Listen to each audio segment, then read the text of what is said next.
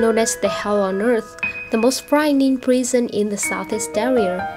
During the operation time, Hoa Lo had appeared to be the prison stealing the freedom of many generations of soldiers, Vietnam revolutionary activists.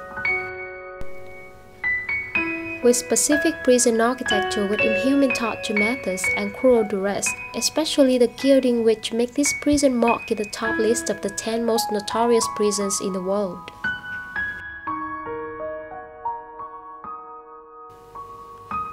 Established by the French colonial government in 1896, Hoa Lo Prison was originally used to detain political prisoners and formed part of a northern network of unjust and cruel prisons, which included Cao Bằng, Sơn La, Lai Châu, and Hải Phòng. The French named it Maison Centrale, a traditional euphemism to denote prisons in France. At the beginning, there used to be an old village here.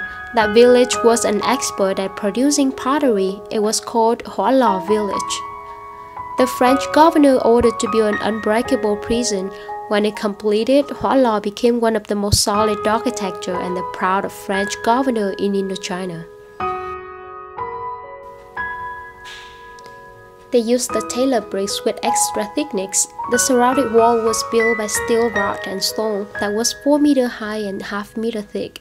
It topped with pieces of broken glass and bare wire, without any glows or not covered by anything. Was connected to high voltage electricity. All locks, doors, and windows were imported from France. In addition, all jails that were infamous for their cruelty were carefully collected from other prisons. The prison is really a hell on earth, where the prison guard threatened the new arrival. It is easy to die, but hard to live, and we will show you just how hard it is to live. Vietnamese patriotic politicians were kept here in the most dreadful conditions. Food was watery soup and bread, not enough clean water to drink, while the prisoners were variously isolated, starved, tortured, and beaten day by day.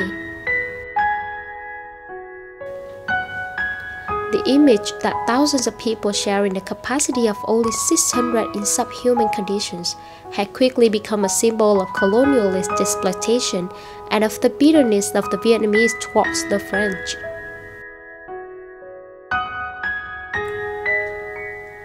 There were about 25 to 30 of prisoners in one room. They were fed up rotten rice, stunted vegetable, rotten dry fish, and rarely with tough buffalo or roast sound meat. They just had 15 minutes every day for walk and bath. All of them had to stand naked around a well built in the center of the yard and pour water very quickly onto their body, while the guards and jailers watched them.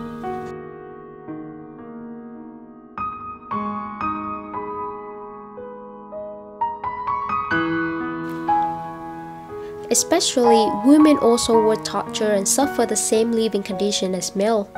Hoa Lo Prison is called Hell on the Earth not only by its living condition but also by its 100 kinds of torture, such as hanging prisoners up or down for beating, electric shock at their head or heart, beating prisoners with boxing, stuff prisoner body with clothes short with gas and burn, putting prisoners into an empty tank and beat from the outside, which make their hearing and nerve seriously damaged.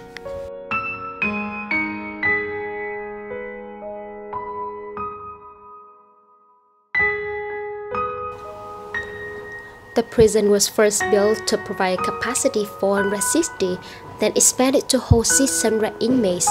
However, prisoners kept here were never at that modest number.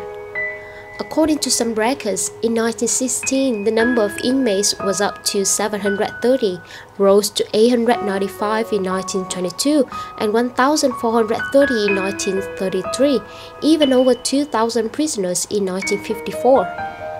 By the time the Americans sent combat forces into Vietnam in 1965, the Hoa Lo prison had been reclaimed by the locals. They were finally free to put the enemies behind its bars, and American soldiers became their prime targets.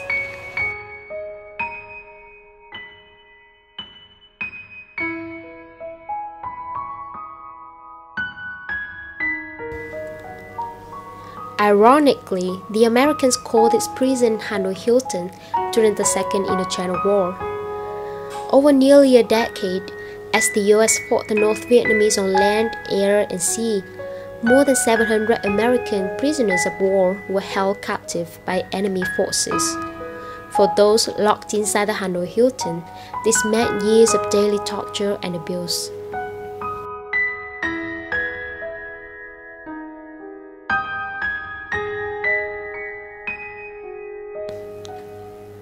In addition to extended solitary confinement, prisoners were regularly strapped down with iron stocks left over from the French colonial era.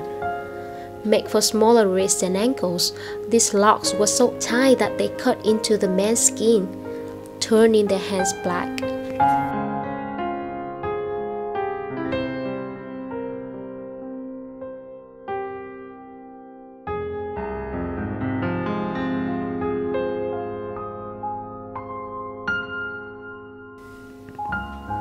Elsewhere, an actual guillotine stands poised to the ready position, reminding viewers that yes, there was a time when the expression "off with their heads" bore real meaning. The guillotine, constructed by two wooden pillars 4 meters high and the blade kept above by latches. Below were another crossbar and narrow cell for prisoners to put their heads in.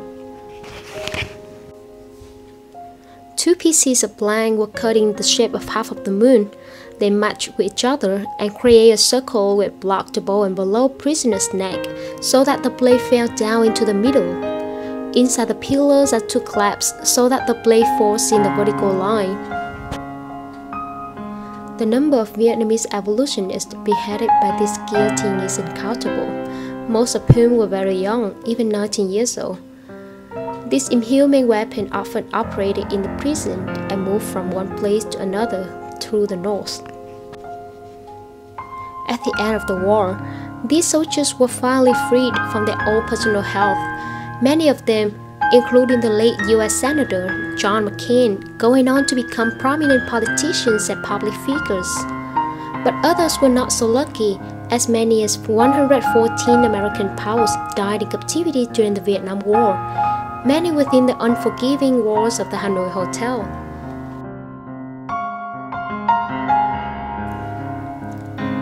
Visitors now come to Hoa Lo Prison can just see part of the prison, which remains after the demolition in the mid-1990s.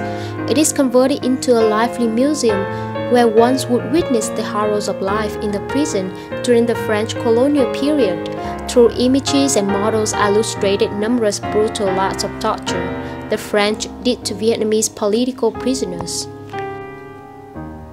Hoa Lo Prison is regarded as one of the most popular historical spots to many visitors to Vietnam. It would be an unforgettable memory to visit the prison and experience the history with their own eyes. Don't miss this place while being in the capital city of Vietnam. Contact us now and start planning a great vacation to Vietnam.